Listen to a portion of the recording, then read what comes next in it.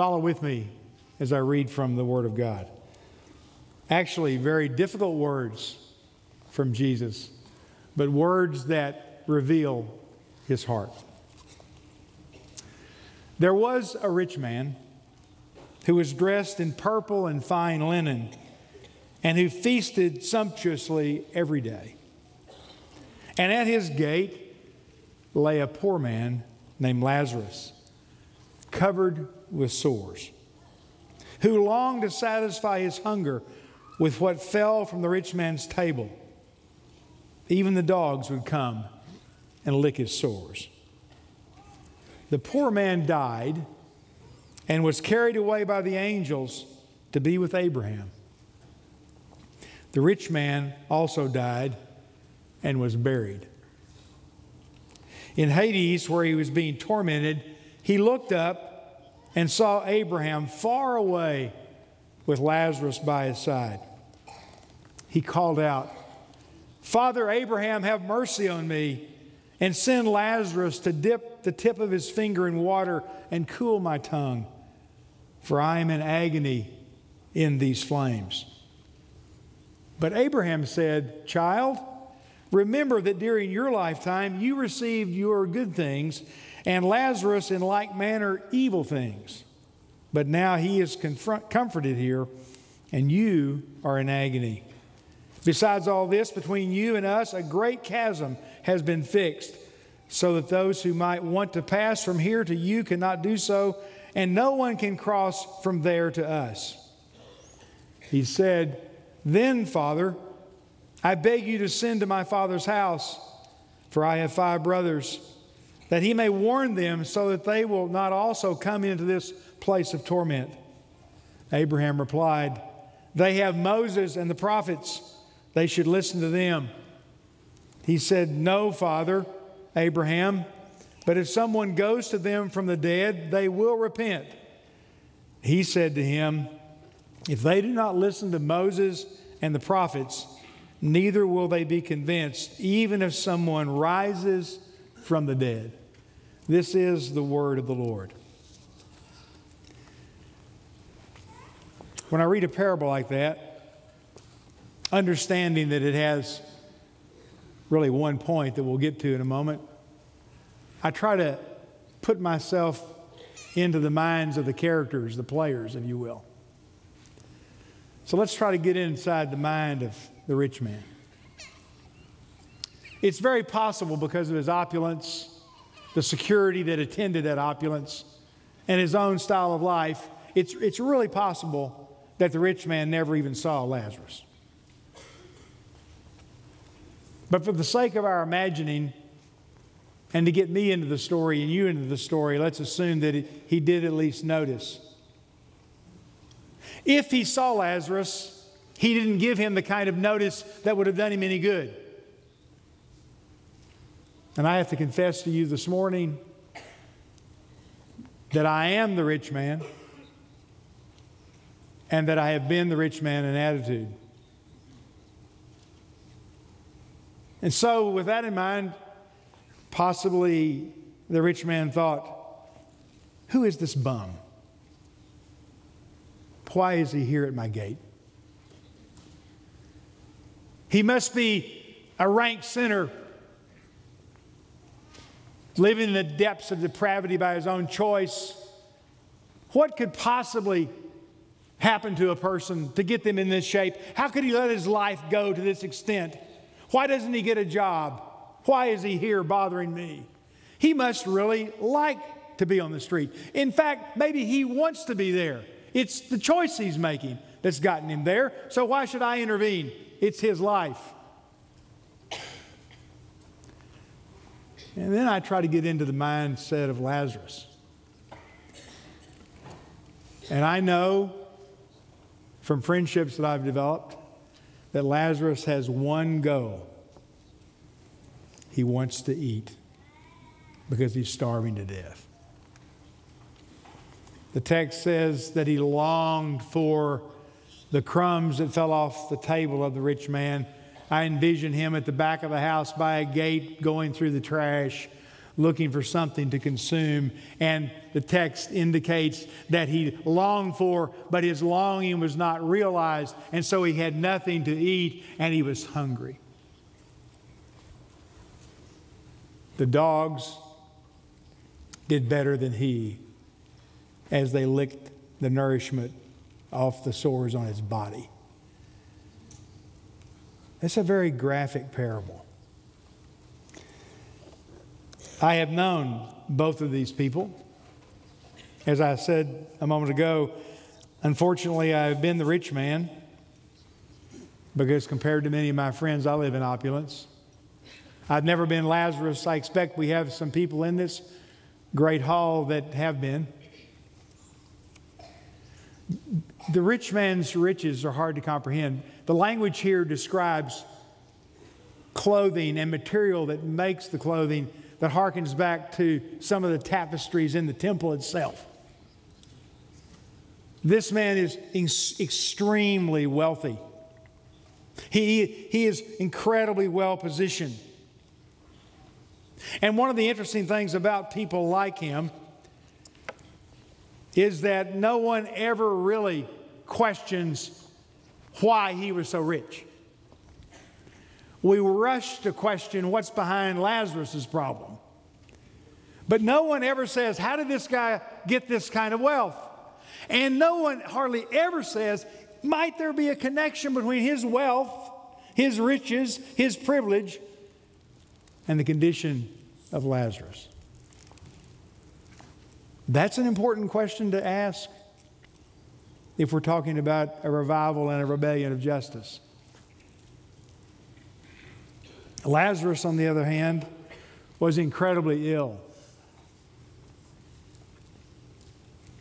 The street had broken him, compromised his health extremely. He presents evidence of possibly the end stages of diabetes. Certainly, his life has been physically neglected. He's probably on his last leg. But even more than that, he is defined as a problem. I wonder how that feels. To ask day after day for help and to be rebuffed. To cry out in deep need and despair and yet to be avoided, refused again and again. What must it do to a psyche to watch people walk around to get away from an encounter with you because of your terrible poverty and because they don't understand? About a year ago, CitySquare participated in a health vulnerability survey as a part of the 100,000 Homes campaign. That is a national movement to provide 100,000 new homes to homeless people in America by 2016. We got up early in the morning and we were under the bridges with an 8-page survey, a health index, at 4 a.m. We were out there 3 mornings in a row under the I-45 bridges. We went early in the morning because we knew that we would be dealing with people who were shelter resistant, the hardest to house, and also the most vulnerable. We surveyed almost 300 individuals during that 3-day effort.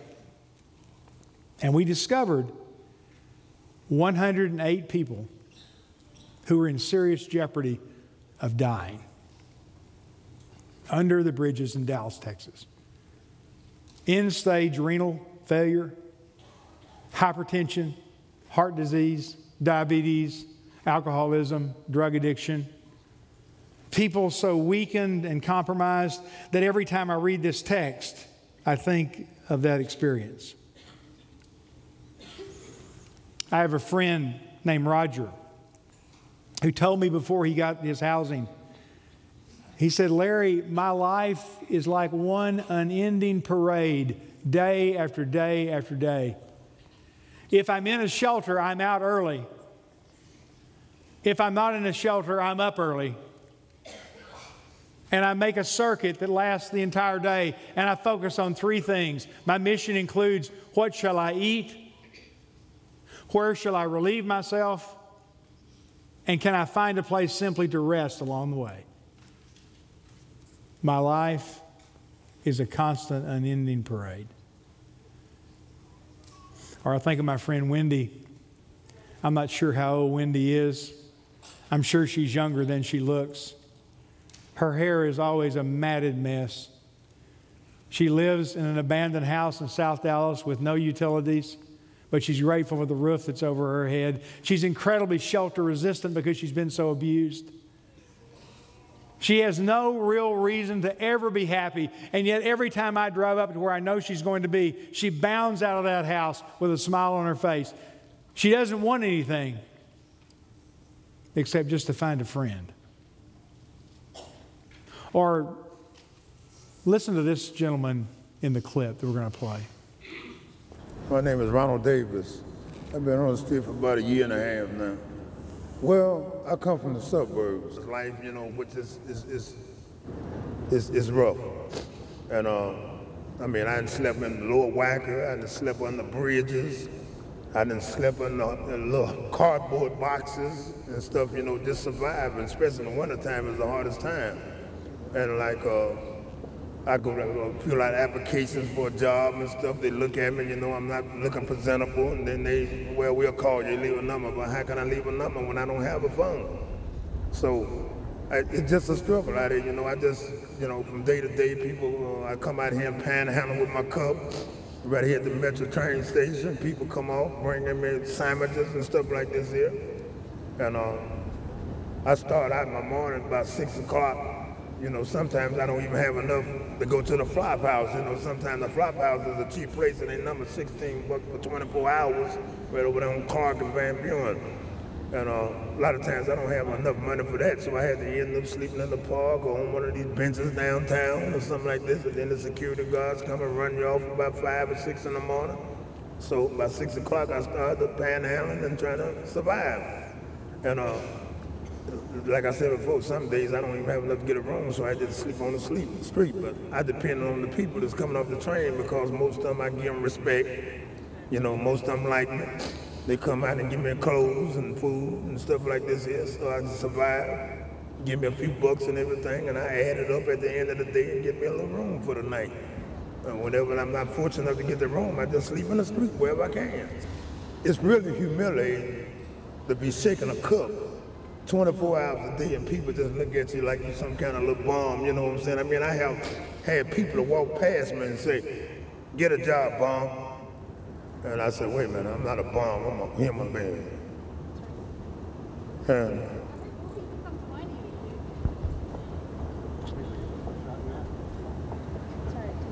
it's hard. But after the end of the day, when people go home and everybody get on the metro train and they mind, and then I just feel so bad that I can't be going home, you know. I'm sorry. But it's really emotional because I'm really trying to get myself together and get off this tree, you know. I don't care what it's doing. If I can get a job and through this humility, you know, I mean, you just lose all your humility when you're shaking a cup begging. You know what I'm saying? I mean, you can look at a person and tell if they give you respect or not. You know what I mean? A lot of people look at you like you're just a piece of crumb. You know, I had one guy walk past me and talk about me so bad, and then I just looked at him. I said, "God bless you, sir." He walked past and went down the street, come right back. He said, "You know what, man, I had a bad day." He said, "I'm sorry for even calling you that." He said, "Because I know you're a human being." He said, "Would you accept my apology?" I said, "Apology accepted." He went in his pocket and gave me $30 and said, "Go get you a room and get you something to eat." You know what I mean? I mean, you know, no matter what people think about me, I know I'm a human first. And just because I'm down on my luck, don't give nobody no excuse to call me no bum. Because I'm not.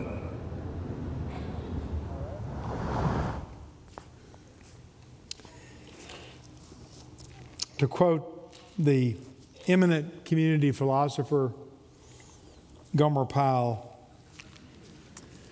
Surprise, surprise, surprise.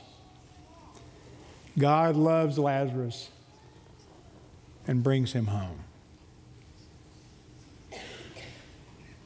And the homecoming of Lazarus